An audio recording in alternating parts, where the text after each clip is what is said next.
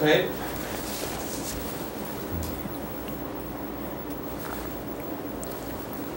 Every weekend you're at it? Another? Just about. Mine. Just about.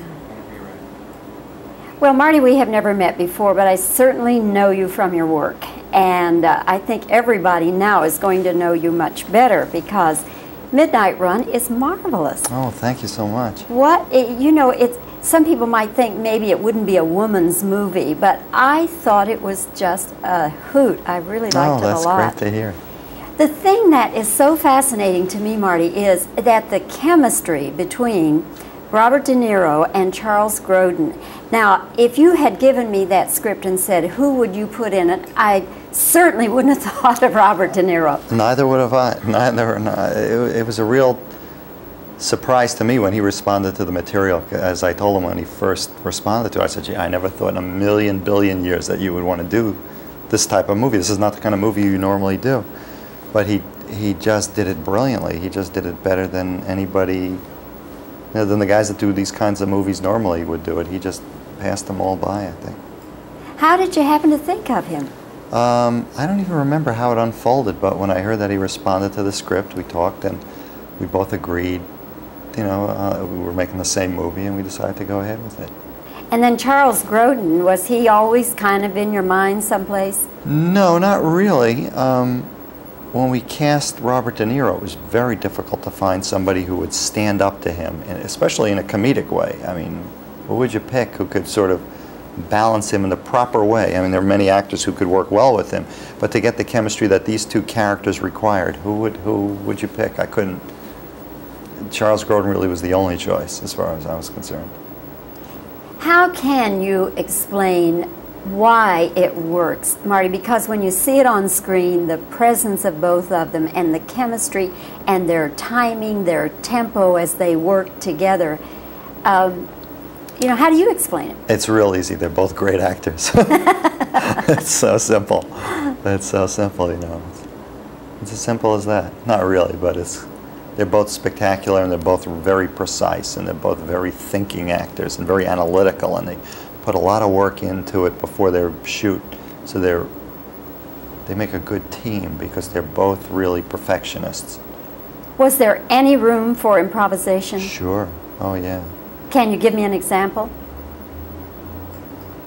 Well, usually the improvisation was done beforehand, and as we would rehearse, we would come up with ideas. But when we'd shoot an action scene, a lot of that would be improvised. There's a scene in a bar where Grodin goes in and identifies himself as a FBI agent.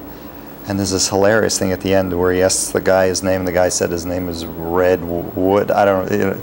That was totally made up on the spot. We had a sign outside the bar that called it Red's Bar. So Grodin, in one take, asked the guy didn't have red hair. He said, why are you red? And he says, yeah. And he said, do you dye your hair? And the guy said no. So Grodin said, well, why do they call you Red? And the guy said, well, it's short for Red Wood. And Grodin said, what's your first name? And he says, Bill. I mean, it makes no sense at all. It's perfectly hilarious. And that just happened off the cuff.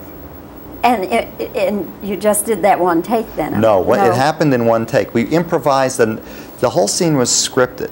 But that one area of it, we left open for improvisation. And when we were shooting one area of the scene, we tried a million different variations, totally different things. And I decided to pick that one to shoot all the different close-ups and everything around so it would work for that particular piece, because that was the funniest. Were you asked to do Beverly Hills Cop 2? Yes. Why didn't you? Well, I felt like I did it already. I felt I sort of did it and I made it. It was a very successful movie, and I felt at best I'd be going sideways in my career, and I feel, because I don't do movies that often, and that was only my second Hollywood movie, that I didn't want if I did another one, 2/3 of my total Hollywood output would have been at Beverly Hills Cop, and I didn't feel it was smart to do at that point in time. I felt like I wanted to try different things and work with different actors. How is directing Eddie Murphy different from directing De Niro and Grodin? In 1,000 different ways. It's apples and oranges, the two totally different entities. The similarity, though, is that both of them possess a kind of genius, a very, it's more than talent, it's sort of an uncanny kind of a thing. stuff comes from them that you just can't figure out, that you can't attribute to just talent or intelligence. There's something sort of miraculous about both of them. If you, excuse me, if this one brings up a sequel and they present it to you, I won't say no at this point, but I don't know. I'd like to try something else again. I have to keep the guys who make sequels in business. I've done it once. Maybe I don't want to take their business from them. You're happy with this one? Very proud of it, yes. Yeah, you should be. It deserves to do well, Marty, and I hope it does. Well, thank you very much. And thanks for giving us this opportunity to talk with Thank you you. today Nice in New to York meet City. you, Bobbie. Very good. Stop tape. Great. Roll tape.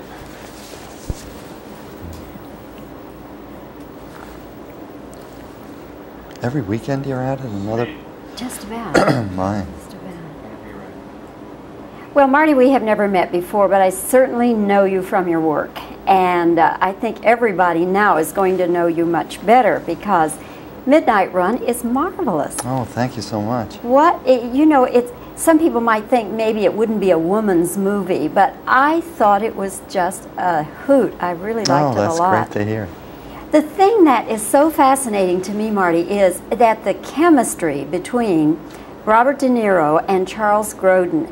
Now, if you had given me that script and said, who would you put in it, I certainly wouldn't have thought of Robert De Niro. Neither would have I. It was a real surprise to me when he responded to the material. As I told him when he first responded to it, I said, gee, I never thought in a million billion years that you would want to do this type of movie. This is not the kind of movie you normally do. But he just did it brilliantly. He just did it better than anybody, than the guys that do these kinds of movies normally would do it. He just passed them all by, I think. How did you happen to think of him?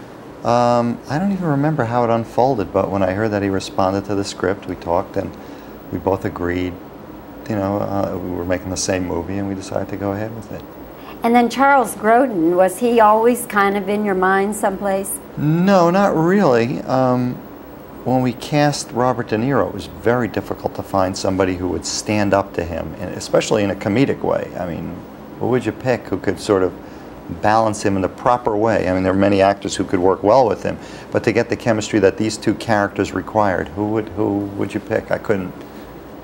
Charles Grodin really was the only choice as far as I was concerned. How can you explain why it works, Marty? Because when you see it on screen, the presence of both of them and the chemistry and their timing, their tempo as they work together, how do you explain it? It's real easy. They're both great actors. It's so simple. It's so simple, It's as simple as that. Not really, but they're both spectacular and they're both very precise and they're both very thinking actors and very analytical, and they put a lot of work into it before they shoot, so they make a good team because they're both really perfectionists. Was there any room for improvisation? Sure. Oh yeah. Can you give me an example? Well, usually the improvisation was done beforehand, and as we would rehearse, we would come up with ideas. But when we'd shoot an action scene, a lot of that would be improvised. There's a scene in a bar where Grodin goes in and identifies himself as a FBI agent. And there's this hilarious thing at the end where he asks the guy his name, and the guy said his name is Red Wood. I don't know. That was totally made up on the spot. We had a sign outside the bar that called it Red's Bar. So Grodin, in one take, asked the guy didn't have red hair. He said, why are you red? And he says, yeah. And he said, do you dye your hair? And the guy said no. So Grodin said, well, why do they call you Red? And the guy said, well, it's short for Red Wood. And Grodin said, what's your first name? And he says, Bill. I mean, it makes no sense at all. It's perfectly hilarious. And that just happened off the cuff. And you just did that one take then? No, it happened in one take. We improvised, and the whole scene was scripted. But that one area of it, we left open for improvisation. And when we were shooting one area of the scene, we tried a million different variations, totally different things. And I decided to pick that one to shoot all the different close-ups and everything around so it would work for that particular piece, because that was the funniest. Were you asked to do Beverly Hills Cop 2? Yes. Why didn't you? Well, I felt like I did it already. I felt I sort of did it and I made it. You know, it was a very successful movie, and I felt at best I'd be going sideways in my career. And I feel, because I don't do movies that often, and that was only my second Hollywood movie, that I didn't want two-thirds of my, if I did another one, two-thirds of my total Hollywood output would have been at Beverly Hills Cop, and I didn't feel it was smart to do at that point in time. I felt like I wanted to try different things and work with different actors. And how is directing Eddie Murphy different from directing De Niro and Grodin? In 1,000 different ways. It's apples and oranges, the two totally different entities. The similarity, though, is that both of them possess a kind of genius, a very, it's more than talent, it's sort of an uncanny kind of a thing. They both, stuff comes from them that you just can't figure out, that you can't attribute to just talent or intelligence. There's something sort of miraculous about both of them. If you, excuse me, if this one brings up a sequel and they present it to you, I won't say no at this point, but I don't know. I'd like to try something else again. I have to keep the guys who make sequels in business. I've done it once. Maybe I don't want to take their business from them. You're happy with this one? Very proud of it, yes. Yeah, you should be. It deserves to do well, Marty, and I hope it does. Well, thank you very much. And thanks for giving us this opportunity to talk with Thank you you. today Nice in New to York meet City. you, Bobbie. Very good. Stop tape. Great.